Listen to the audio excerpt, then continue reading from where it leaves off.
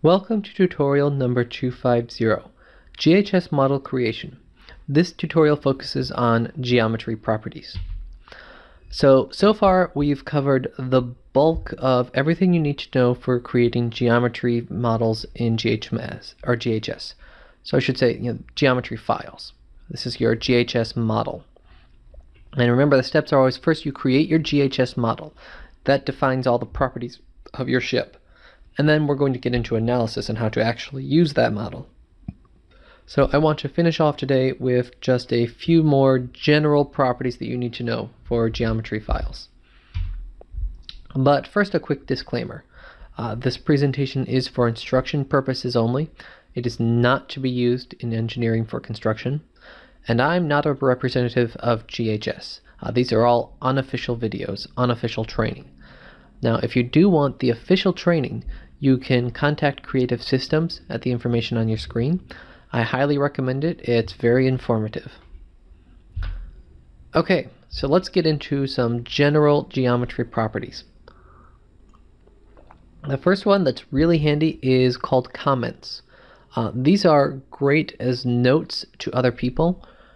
Very often in the marine industry, a geometry file becomes a living, evolving thing, and it actually gets passed from one firm to the next, and they modify it depending on updates to the ship. So it's very useful to actually be able to write comments to say what the changes were. And to do that, in the part maker, you use the comment command. So it's comment and then a number. The number specifies which line number. So you can use 20 different lines for comments. That's how many GHS allows. For people that are advanced users of GHS, they'll tell you that there are actually some ways around the 20 character limit, but I'm not going to go into that right now. Each line, you can use a maximum of 80 characters. Now that's 80 characters, not words. So you are fairly limited. You want to be brief in your comments. But it's still enough information to get in things like revision history. So for example here, we're saying comment, 5th line, and there's a date and who made the latest change. So at the very least, you know who to talk to find out what on earth changed. Things like that are what comments are very useful for. And when you open a geometry file, the comments will actually be displayed as the very first part of the output. Some other general things that are useful. Title. Title is very great to be able to write in the title of your geometry file. Usually that's going to be the name of the vessel. So for example here, you've got a title of an LNG deck barge. We also have units of measurement. So that's also very useful to specify the units of measurement for the barge. Or for whatever vessel you're typing in. It's a great thing to put at the beginning of your part maker files, so that all the other numbers that you type in as you're going down and defining them in part maker, that they're all in the units that you think they are in, because you've told GHS at the beginning that the units are either going to be feet or meters. That's also very useful because when this geometry file then gets opened, that converts GHS to use those units in the analysis, unless the analysis has an override put in, but we'll talk about that later. Then the last thing is water density. This is also very, very useful. So you can specify the density of your fresh water, or density of your salt water, or whatever else. If you happen to be designing a ship to go to some foreign-off planet in the far distant future that has liquid mercury, if you wanted, you could specify that density as well. If you're actually designing a ship to go to a far-off planet, I'd recommend software more advanced than GHS, but just saying GHS could do it. The next thing I'm going to talk about are critical points. Critical points are really, really useful. These are going to be used in the analysis, and you don't use them at the geometry definition stage. What you do though is you define them at the geometry definition stage, and you'll get to using them once you get to analysis. So what are they? They're used to track any position on the vessel relative to the water plane. And that's the key part, if you're concerned about where this is relative to the water plane.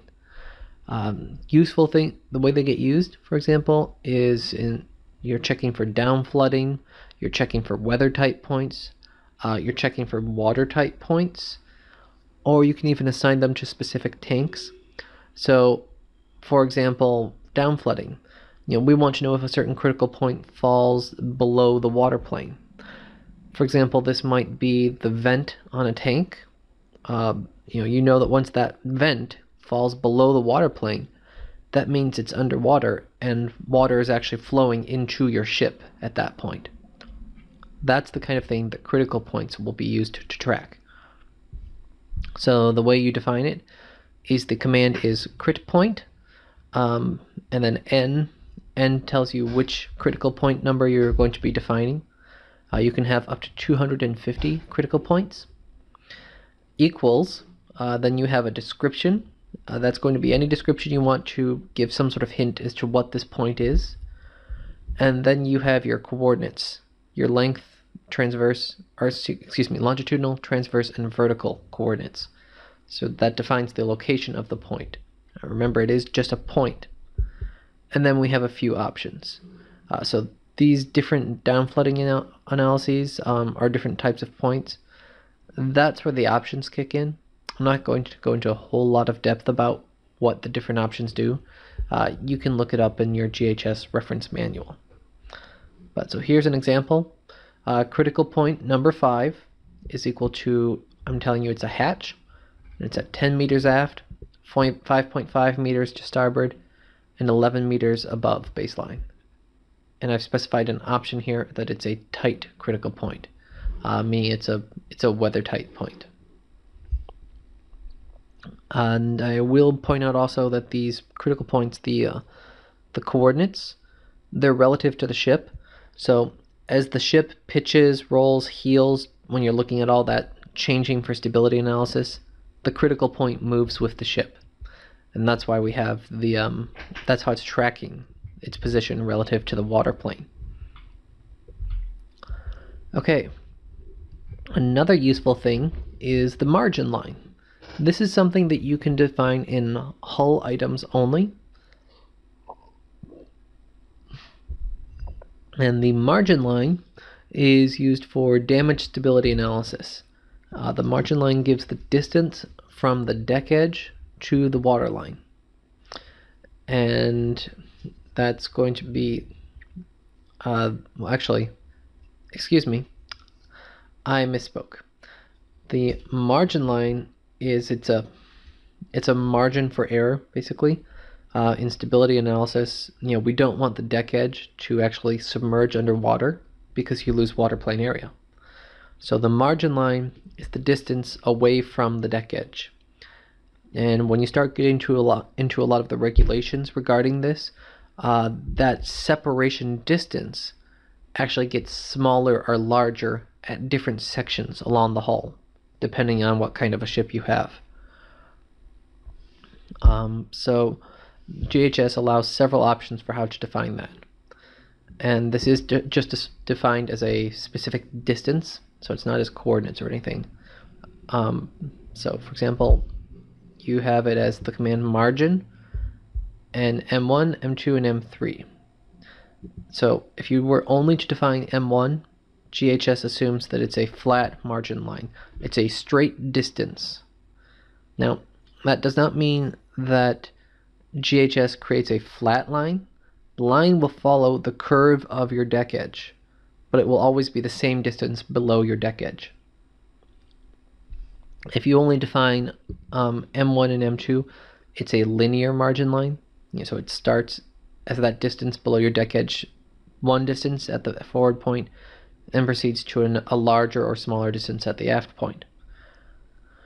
And finally, if you have all of them in there, M1, M2, and M3 creates a parabolic margin line going from your forward point to your midships point to your aft point. So there's your margin line. that is defined within the hull parts, and it's very, very useful for damage stability analysis. Okay, homework number 251.